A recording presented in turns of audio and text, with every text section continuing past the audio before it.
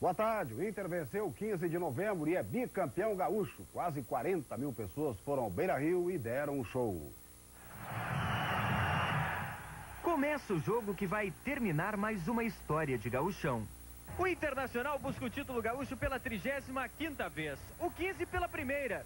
Só que só um time vai ter um final feliz nessa história.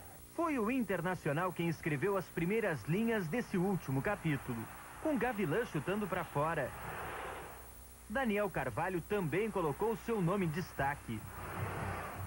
Mas o melhor trecho veio logo em seguida.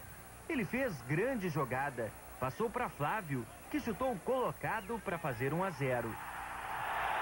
Nossa história ganhou linhas infantis. É o Saci, é a comemoração, já que o símbolo é o Saci, né?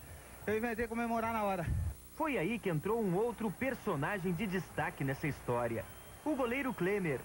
Ele defendeu o chute de Sandro Sotile. O chute de Carazinho.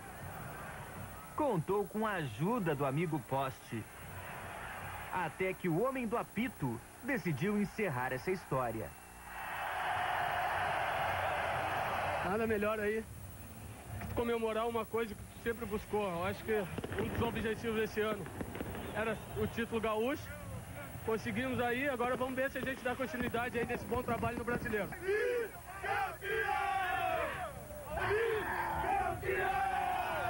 É, o gauchão de número 83 terminou mesmo com o Internacional comemorando um final feliz.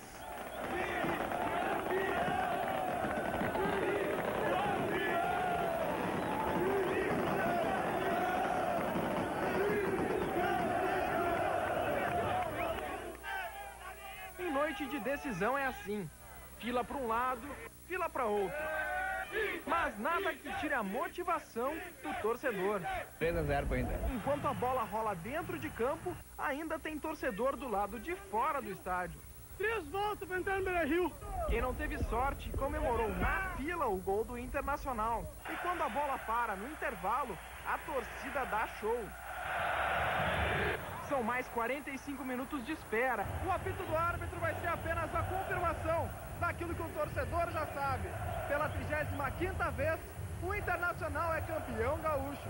Só que a festa sai das arquibancadas e invade o campo. Nem os jogadores conseguem comemorar o título. Exageros de um torcedor que é apaixonado pelo seu